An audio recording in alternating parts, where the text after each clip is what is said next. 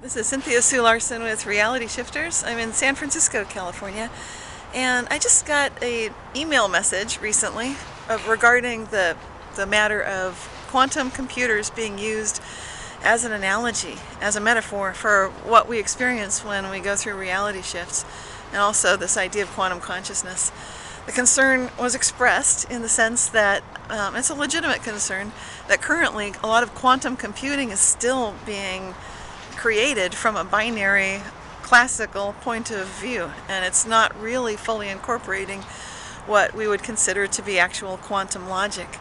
And I definitely agree with that. In fact, this is something that I've been dancing around and presenting from the point of view of some of the pioneers that are in the fields of quantum biology, such as John Joe McFadden, who just wrote a fabulous book, Life on the Edge, and also Jerome Busemeyer, who wrote a book about quantum cognition and getting into the idea that our memory processes and decision processes are actually very quantum in nature, and also quantum cosmologists such as Yasunori Nomura.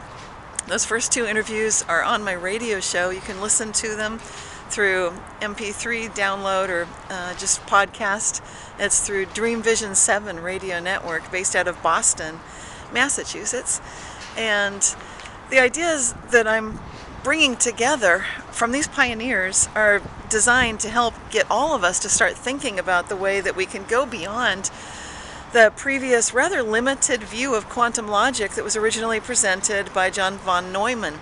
And that, of course, led us to create wonderful things in Hilbert space to conceptualize this imaginary borderline between the classical realm and the quantum realm, supposedly based on the size, and it made sense for a long time to look at things that way. But I would say that even quantum computing is going to require a much better form of quantum logic of a nature that basically encompasses the idea that quantum processes such as superposition of states definitely occur at all levels of reality, not just on the quantum very tiny scale, but also for myself, for you, for everyone and everything around us, including islands, bridges, buildings, everything. And so when we look at the world that way and also consider ideas such as entanglement and coherence and teleportation in addition to superposition of states, now these are well-known quantum phenomena. When we start thinking that maybe there is no border, maybe there is no line of demarcation, maybe people that are coming up with that theory of everything that unites the cosmological forces, everything from the quantum to the classical, maybe there's something to that. And that's exactly what I'm saying when I look for an answer to explain how do we account for the fact that very often some of us experience reality shifts and quantum jumps, that this is not something of fiction, but it happens to all of us.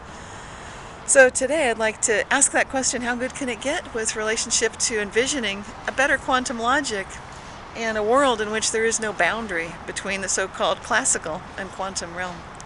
Until next time, this is Cynthia Sue Larson with RealityShifters.com in San Francisco, California. Thanks.